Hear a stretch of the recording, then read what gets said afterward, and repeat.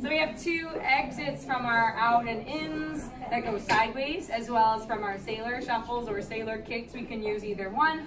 So let's just show the two exits. The first one is that we just have our like down and slide, and we're releasing. Release was our word. Yes, that was our word, release. Versus our other version, which is where we have our down, we have high tension, then we have our kick, ball change, slide.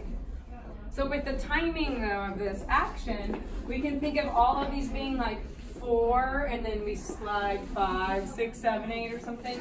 Or we'd have this 3, 4 explode, and that would be kick 5 and 6, 7, 8.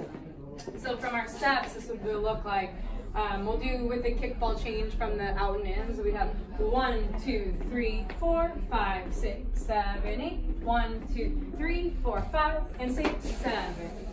So there's a lot of tone happening, as well as like there's still this kind of out and in feeling with the arms. We did that with the slide instead. 1, 2, 3, 4, 5, 6, 7, 8. 1, 2, 3, 4, 5, 6, 7, 8. Like it goes into very, very little connection. You really feel the difference though.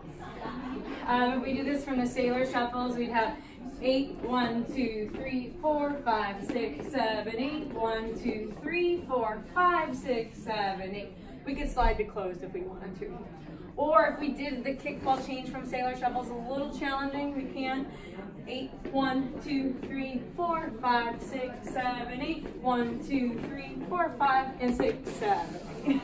Woo! Thanks everyone.